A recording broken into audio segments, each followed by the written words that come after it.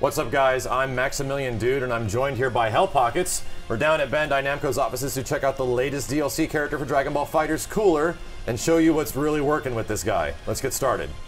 Very excited for this character, honestly, Max. One of my favorite villains from the Dragon Ball Z universe, and I gotta say, as far as look goes, they pretty much nailed it. They pretty much nailed it, yeah. I would say, personally, I always thought Cooler was, no pun intended, and everyone's gonna be saying that, one of the coolest looking characters in Dragon Ball. And I'm glad that he looks the way he does, and he's got the mask, and everything's the way it should be. So, in terms of playability, Cooler's pretty interesting.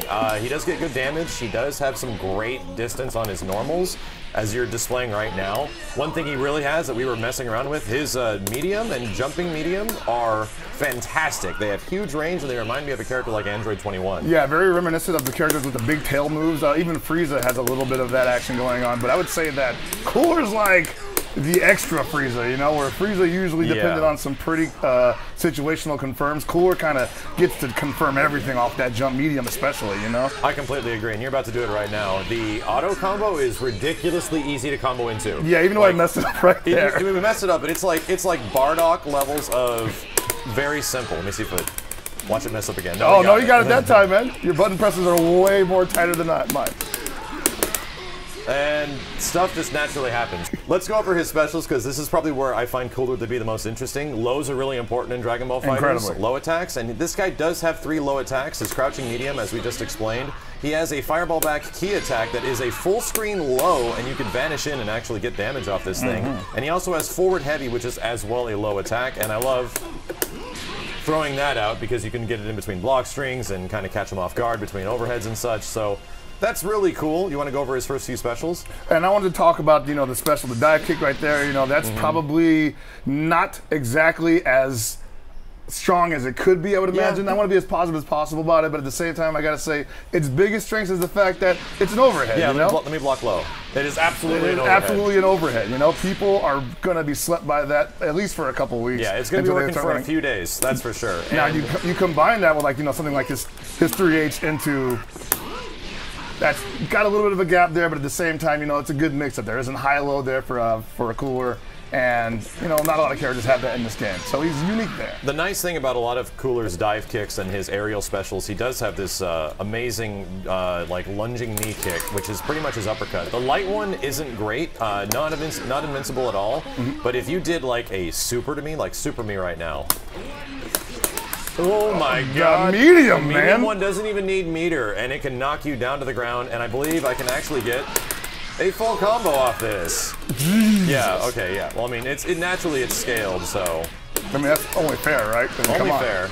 I mean, because if it wasn't, you're reminded of stuff very similar to Vegeta, where he can launch you up. And the Vegeta knee, obviously, being the DP. He has a follow-up to that, which, unlike a lot of other moves, is not automatic. You have to keep hitting the button, otherwise you just get the knee.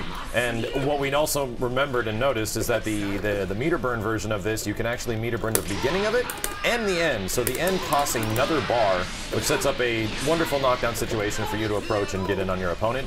But if you do the regular one, meter burn the second hit, oh, you still get the knockdown. So that's going to be what almost everyone will be doing. Yeah, probably, right? Why not? Get good with Cooler. If I get all the invulnerability with the meter burn knockdown, like, why not, right? It's going to be very good. Now, another thing that I wanted to talk about, he does have a beam. It's got a little bit of slow startup, but it's full screen, and, you know, I think everybody needs a beam in this game, you know? It feels like it's almost quintessential at this point. And he has an air version of it. It doesn't appear to go up or down. Yeah, you can't aim it. You cannot aim it, but you do have an air version of it.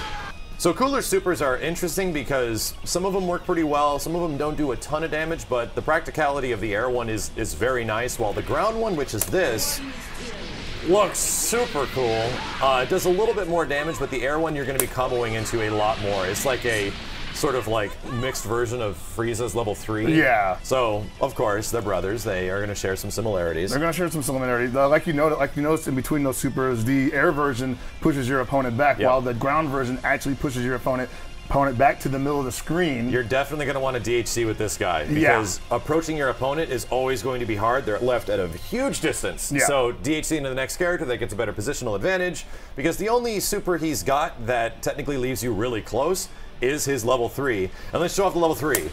Oh my god. It's a counter. Oh, it's a counter, man. So you gotta hit me during this. Let's see. We'll go for it. Hey! Oh my god. So he instant transmissions behind you and gets probably some of the best damage he can get.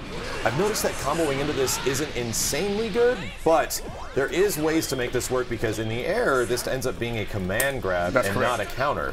So in a situation where you want to actually land like an air combo, you can naturally combo into it like any other level 3, brings you back down, and then you get some good pressure, which I do appreciate. Comboing into level 3s on the ground and the air is important, but comboing it on the ground, like we said, turns into a counter hit, so you got to really set this one up. Correct. As you notice also, that one also pushes your opponent to the middle of the screen, so you're going to want to take care to use a mid-screen setup afterwards. Yes, absolutely. Which he has access to, because obviously his jump M, as we're going back into, has a great cross-up. Oh, you might have to crouch for this one because you're a big body. Yeah, here, let's do this. I don't know if I can get this in one go. It's there we go. All right. This is so tough. I don't know why I'm. All right, here we go. Look at that. There we go. That's your mid-screen setup right there. So he definitely has setups after his level 3, but you know, you got to be ready to use that at all times. Yeah, a lot of it is situational awareness with Cooler, and while he isn't going to be super easy to jump into right at the start, there is a lot of super fun stuff, and that's what I appreciate. He's a really fun character. I think so too. And that's what I wanted the most, which is why I'm happy. Let's see if we can get a crazy combo.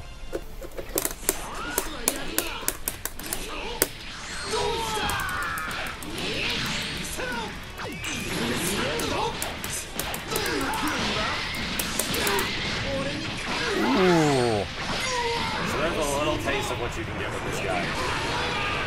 It's not bad damage, leaves you with the setup after, and I think that's just about it for Cooler. You got anything else? I might have a corner combo, maybe? Let me see if I can nail this.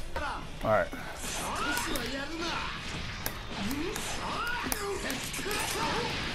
There it is.